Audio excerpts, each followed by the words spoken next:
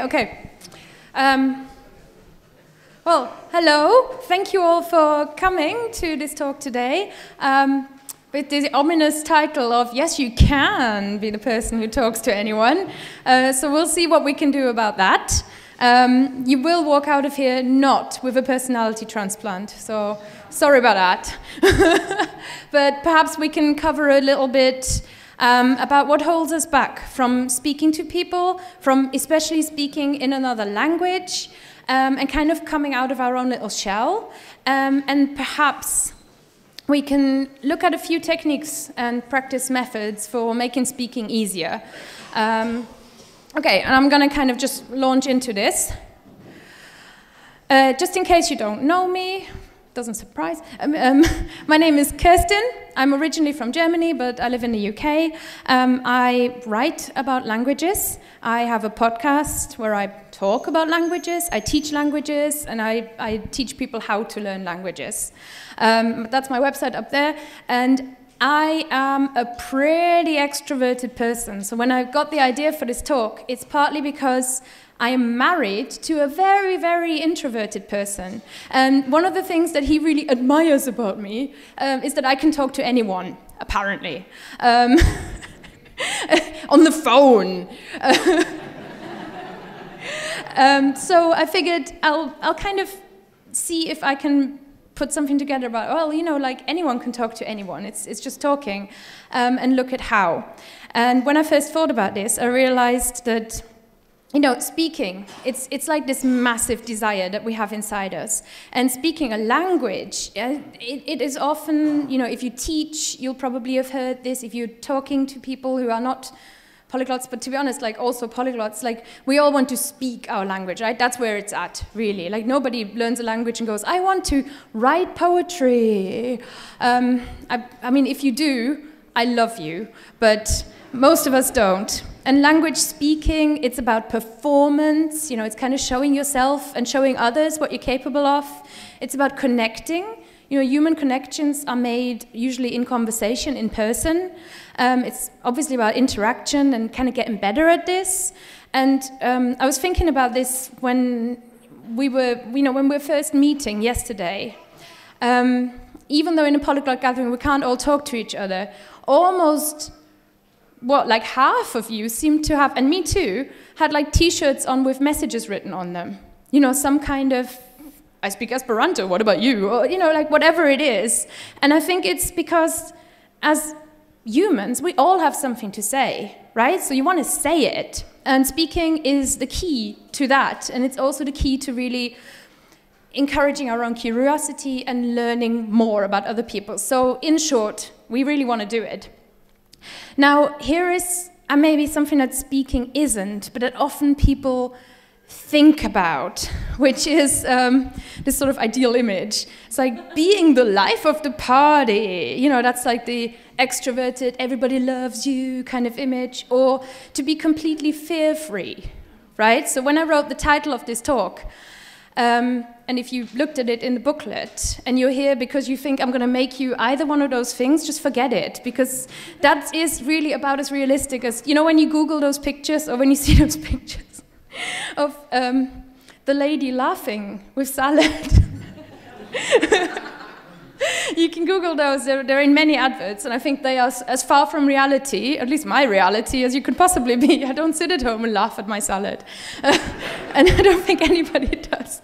But, you know, so I think this is something to bear in mind, you know, and I think, to be honest, this isn't really what we want, most of us. Like, you don't, if you want to speak another language, you want to connect with somebody in another language, that doesn't mean you want to, at the same time, become this personality transplanted, super confident lady magnet or whatever it is. You know, it's just, that's not the same thing. And I think that's something to really, really bear in mind.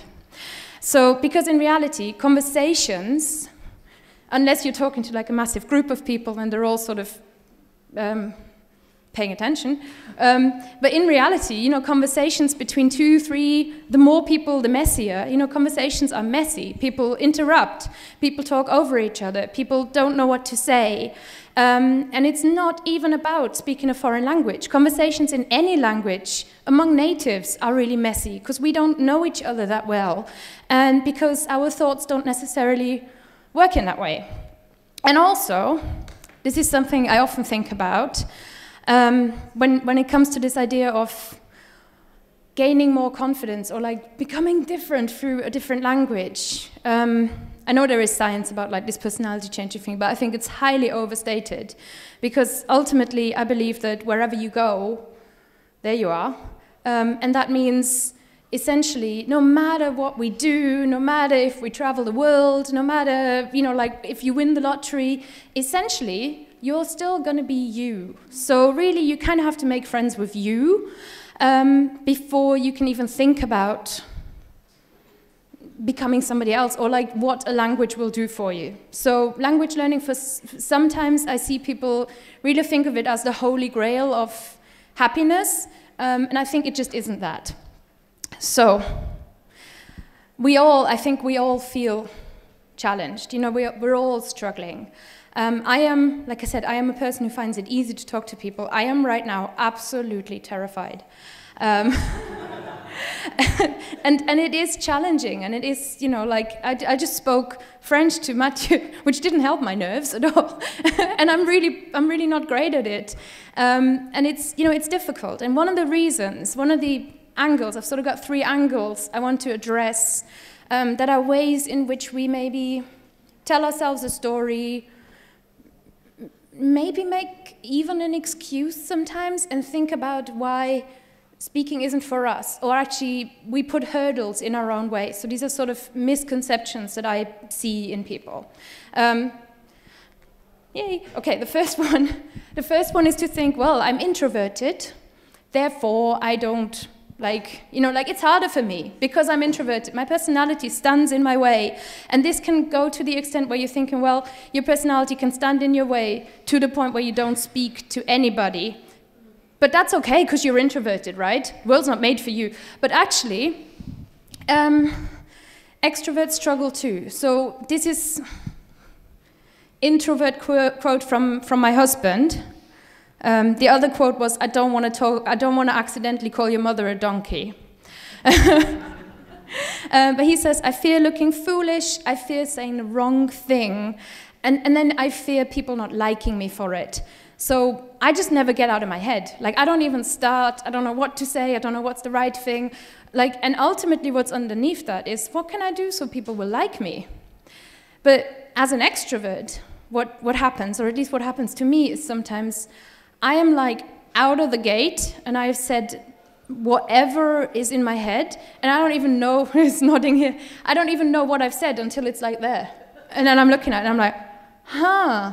That makes no sense. And the worst thing is, I think you're pretty reserved, right? He didn't smile, he didn't nod when I spoke French to him. He clearly hates me. It really freaked me out. So, because I'm used to kind of reading other people by how they react to me, and thank God you're all smiling. It's, you know, the fears and the thought underneath are the same, right? It's still, what can I do so people will like me? So whether you're introverted or whether you're extroverted, I think you don't get a free card either way, because both sides really struggle with this. It's hard. You know, it's hard to put yourself out there and to try and make somebody else, or to think you're trying to make somebody else like you. This is really difficult. So my advice would be to really work with your strengths. So for me, my strength is like coming up to people and just talking. I know this, and I have long accepted that it's not going to be good necessarily, but I'll just do it, right? Because I can deal with the consequences. But I often admire the introverted side. I admire the people who know what they're going to say before they say it.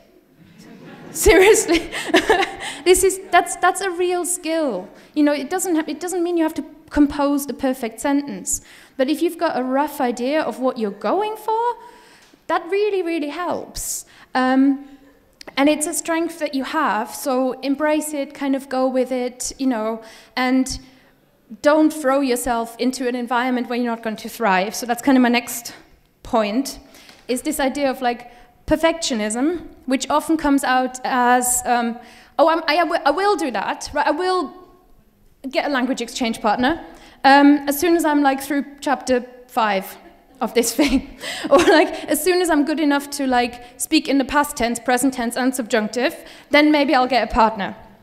Or it would be something like you're thinking, well, first I should really listen to every single glossica ever before I ever talk to someone. So that is ways that perfectionism can creep in. It's also when you practice skills that you're really good at already, but you don't practice the skills that are a little bit harder for you. I noticed this in my students with writing. Right, I'm like a broken record with what I call the core skills: listening, reading, speaking, and writing. You've got to practice all 4. You're not going to get fluent otherwise. And writing is one of those that people just don't do. And I think it's partly because it's a focus and cognitive effort. You know, it's a faff to do. But also because when you write, it really, really shows up your mistakes. You know, like when you speak, it's kind of ephemeral. But if you're writing, you got nowhere to hide, and I don't think people necessarily like that. But again, you need to work with all skills. You need to get out of thinking first I've got to do that. But what you don't need to do is like follow advice that isn't right for you. For example, you don't need to go to a meetup if you know you don't do well in groups. You know, if groups kind of freak you out, or you don't want to, like, you're scared of that messy conversation of 5 people talking over each other, don't do it, right? Don't start with it. You can always go there later. You don't need to practice your foreign language on a complete stranger. I'll get to that a little bit more in a minute. That's not going to make you any better at it. And you don't need to really wing it. You know, you can prepare a little bit, you can write a script, so winging it, just in case, is essentially what I do, which is you just rock up with very little preparation and then just go with whatever you have available at the time, which can terrify some people. And if you're that kind of person, just because you're doing one of those 3 things doesn't mean you're any better, you know, so don't bother. The one thing that you do need to do in order to talk to people is talk. That is pretty much it.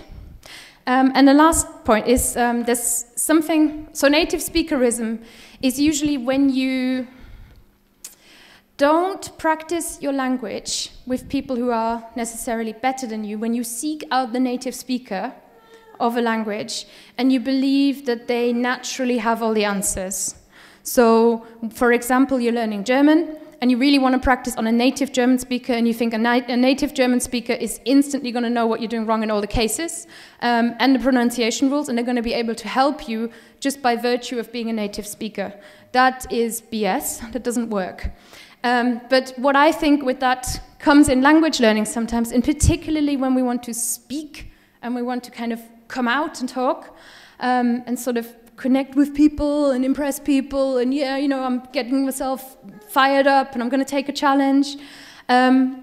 Sometimes we forget the other person, right? That they are somebody who isn't necessarily here to teach you. So what I find is, this is a big cause of the they switch to English problem, right? You're going to a country, perhaps you're going to, I don't know, Thailand, and the first service employee that you see, maybe somebody in like getting your rickshaw or somebody in a shop or something, you've got your Thai practiced, and you come in there with your little script, and you're like, no, I can't speak Thai.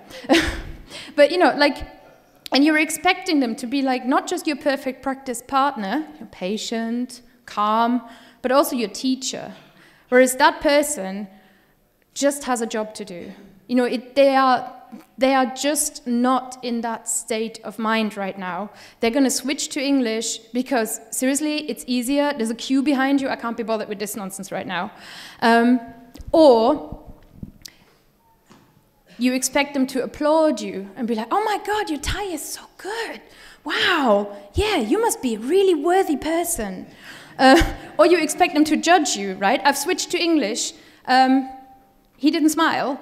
Must hate me, really, really judging me. So we all do this all the time. We project our own feelings and insecurities on the other person, but very, very often looking for the native speaker and making like your next best native speaker the judge of whether you're good at this and the judge of whether there is like time and, you know, whether you're having a good conversation, whether you're a good conversationalist.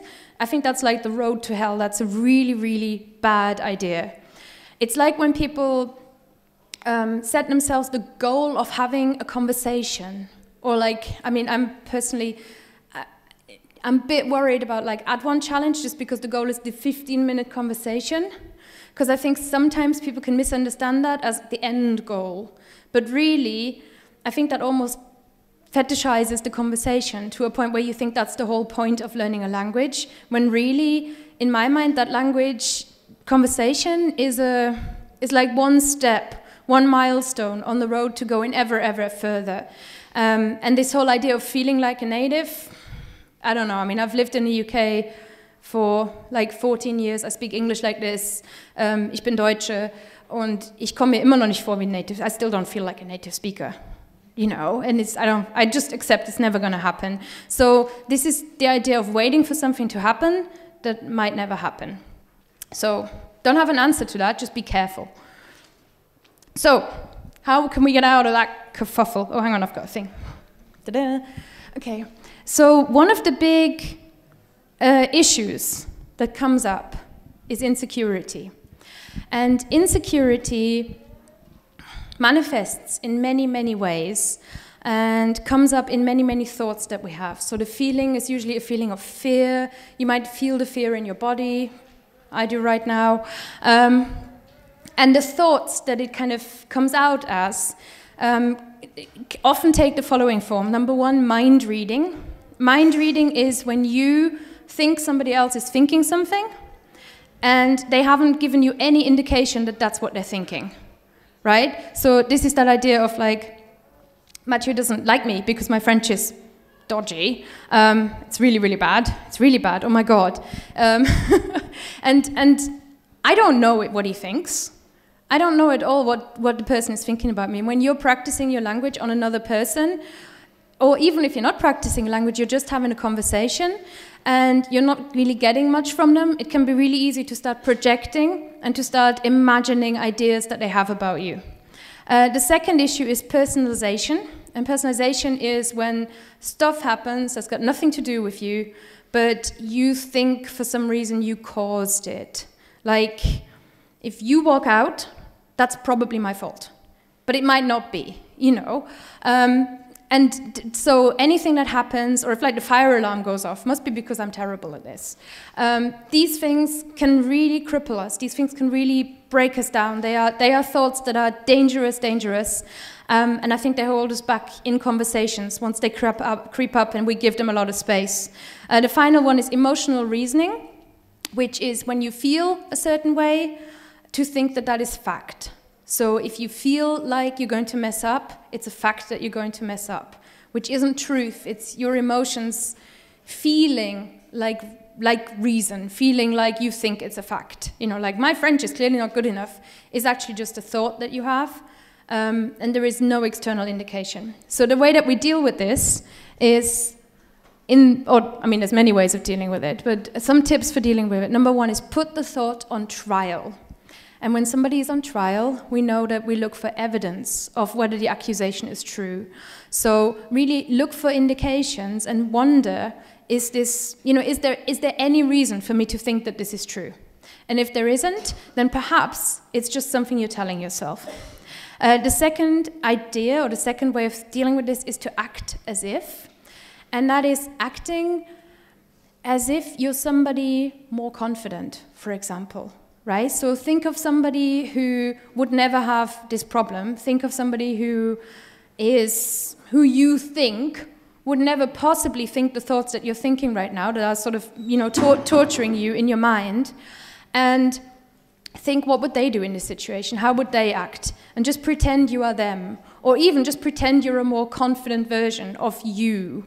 You know, like pretend you're extroverted can be a good help in the moment, a good crutch, if it helps you adopt that behavior. And the more you act as if, the more it's going to become true for you, because the feedback that you're getting from other people helps you readjust the way that you view yourself and the way that you view conversations. And finally, don't close the gap, which is that gap between lady with salad and you, assuming it's not the same. So don't aim to become this ideal life of the party version. Instead, try and prepare yourself by thinking a realistic thought. So you want to say something neutral, like, I'm probably going to mess up at least 7 sentences. I'm probably going to get halfway through a sentence and then not know what to say, and but it's going to be okay, the other person won't run off, or something like that. So you kind of want to think something neutral. Or go like, well, at least I've got the vocab for this down. You know, try and be as factual as you can, because usually in our heads we make things worse.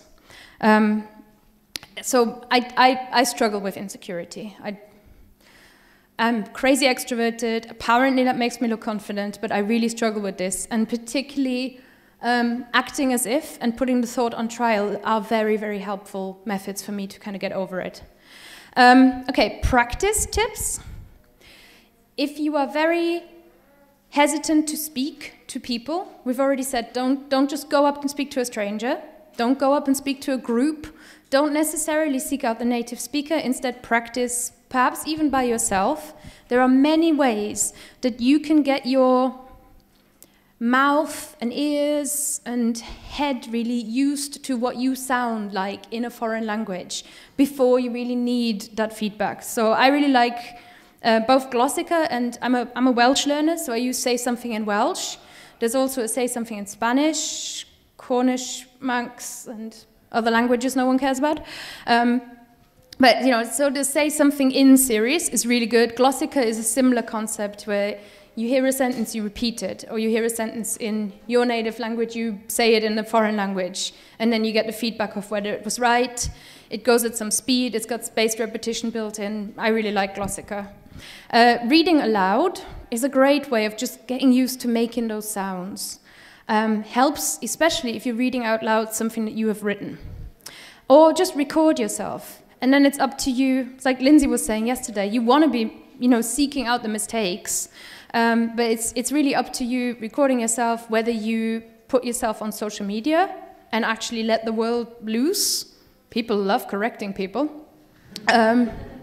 Or whether you just kind of go, okay, and that's that. Or something my husband used to do was record himself and then listen to it back, sort of almost like a podcast. And that was really good vocab practice for him, but also a good way for him to feel that he's a German speaker, because he heard himself speaking German so much in his own voice. This is great feedback for ourselves. Second point, create a safe space.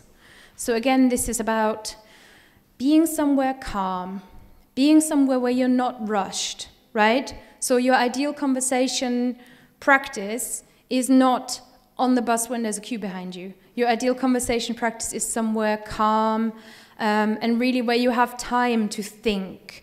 I would suggest especially getting a tutor for this kind of thing, because a good tutor gives you a sense of, or hopefully gives you a sense of confidence and safety and time, right? You're paying them to listen to you struggle.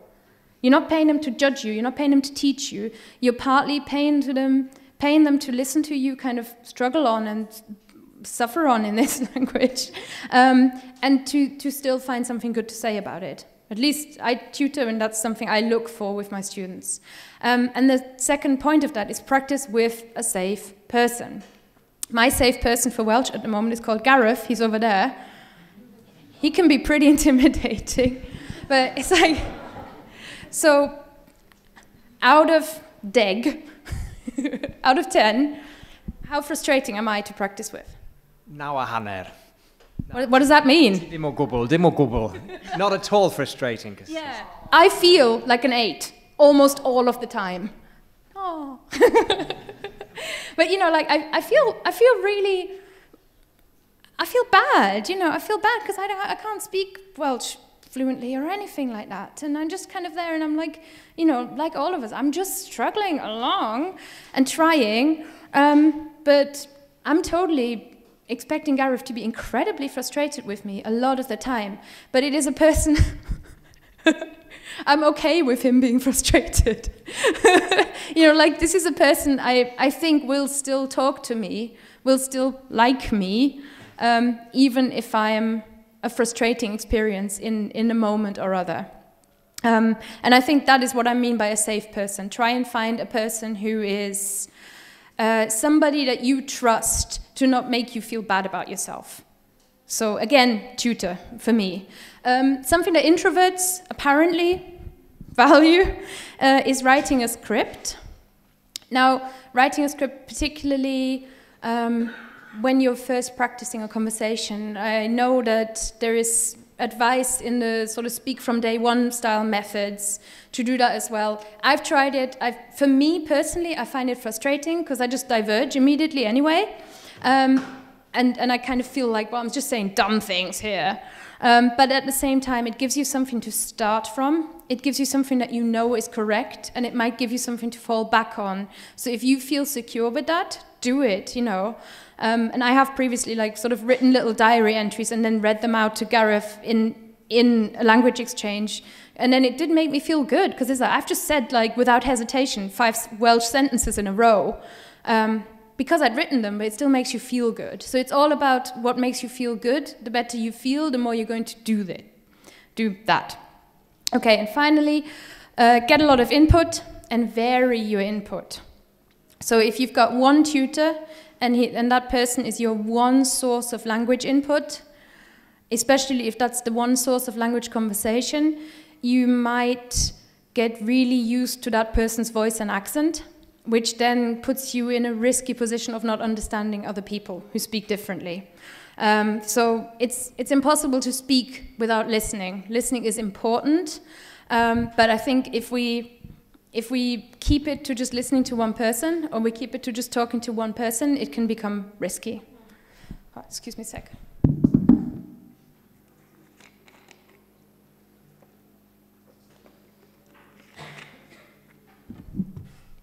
Okay, now conversation skills. These are a few tips once you're actually caught in the conversation. Number 1, if you forget a word but you think it'll come to you, or you want to think of a different way of saying something, try and buy yourself some time. You know, try and be comfortable with the attention being on you and maintaining that attention on you. You can slow down, you can do pauses. Never underestimate the power of just repeating the last word somebody said back at them. That's really useful. Especially if you say it back to them in a questioning tone. They're not going to think you can't speak their language, they're just going to think you don't know that word.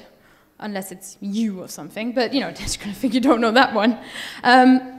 But you know, like, just if you're stuck, repeat something back at people. Or use the power of you know, just for a second while you're buying yourself some time. Number 2, you don't want to just do the, hello, I'm Kerstin, I'm from Germany, other boring things. You try and volunteer a topic, try and find something to talk about. And you can just do that, next point, by asking questions. This is a great conversation skill. It's better if you listen to the answers as well, which is where I struggle sometimes. But ultimately, asking questions, being curious, that's why we talk to people, right? People like to talk. So that really helps. Next step, this is something Lydia just mentioned in her talk, which is try and simplify what you're trying to say. You know, if you're struggling to come up with something really profound and smart, what happens is you compose in your head for so long that you miss your turn in conversations. Especially in groups, there's a lot of turn taking. And once you've missed your turn, you're going to start panicking more and getting more frustrated. So it helps to just go like, is nice. And then, you know, you can say something profound later. There is no scarcity in other people's attention. They're going to pay attention to you as long as it takes. But at the same time, they're not going to wait for you till tomorrow, not in a standard conversation. So simplifying what you're trying to say can really help. And you can admit to them that it's difficult for you. That can buy you some goodwill. You can say, I'm learning your language. You can say, I think I'm okay. You can say, I'm going to try my best. You can say something like, I have forgotten how to say this. Or you can even at any point just really take control, advocate for yourself and tell them to stop. Now it's time to switch to English because your brain hurts. That is fine. That is absolutely fine. That doesn't mean you don't know their language. That means you are at capacity, which is human, and actually it's really safe and good to respect that kind of thing. So the more, you know, it's the same as me standing here and telling you I am terrified. I'm a bit better now. but you know, like, it helps me as well. But I just want to get it out into the open. So a bit of vulnerability can help a lot. Finally, keep attention on you when you need it. You, for example, if you just need a second, so this is similar to buying yourself more time, it helps to sort of just hold your hand up, you know, and just maintain the attention on you and use your body language in that way. So communicate perhaps with a bit more gestures, communicate with your face, you know, just try and keep the attention on you if you feel fear that otherwise everybody's going to move on and that you're going to be left behind. And finally, smile. I really, like, when my husband's like, how can you talk to people? I'm just like, well, I don't know, I just turn up and smile and say something stupid. But it really is like, smiling is non-threatening, smiling is international. I think there's a cheesy quote about smile is something in every language. I can't possibly get it together now. But, you know, smiles are... Smile means the same in every language. There we go. That was Sarah with the cheesy quote. You realise this morning that I spoke next to no Slovak, so I've just been smiling. My flag. I'm the same. My best Slovak word is like... That's all you need most of the time, right? Because I think it's helpful to remember that even if you are absolutely fluent in their language, doesn't mean that they're going to like you, right? That's not the same. Being great at somebody's language is not the same as getting them to like you. Smiling at somebody, probably you have a better chance. Okay.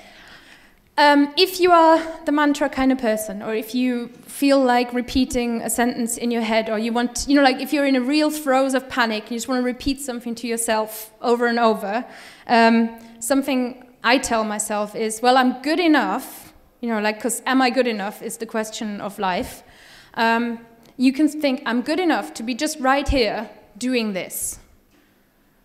That helps me, but you may want to, you know, to experiment with a mantra, as in just a sentence you can repeat to yourself in your mind. And finally, remember, you know, you're learning a foreign language. You're pretty awesome. And that also means you're really capable. You're capable, you're patient, you've put in the work. You know, remembering your own capability can be the step between trying and not trying, and then having miraculous results or being the same. And you don't need people to think you're oh so impressive. You don't need people to think you're a genius. That's not what we're here for. We're just sort of aiming for medium right now. And that is really how you talk to anyone. So aim for medium. Okay, if you want to know a little bit more, you want to try some stuff, there's language specific, Say Goodbye to Shy by Shannon Kennedy. She writes a website called Eurolinguist with an E at the end. So she's written a book, and there's a course that goes with it called Say Goodbye to Shy that I think is very good. Daring Greatly is like life-changing to read. It's really, really great book. It's written by Brené Brown. She's also done a TED Talk if you haven't got time to read books. And you could try and have a play with the Mood Notes app. The Mood Notes app is a cognitive behavioral therapy, you know, like a little CBT app, which basically prompts you to put in a little thought, say how you're feeling, and then it helps you do that thing where you put the thought on trial. Yeah, and if you want to follow me on the Tinternet, there we go. That is essentially, I did okay for time.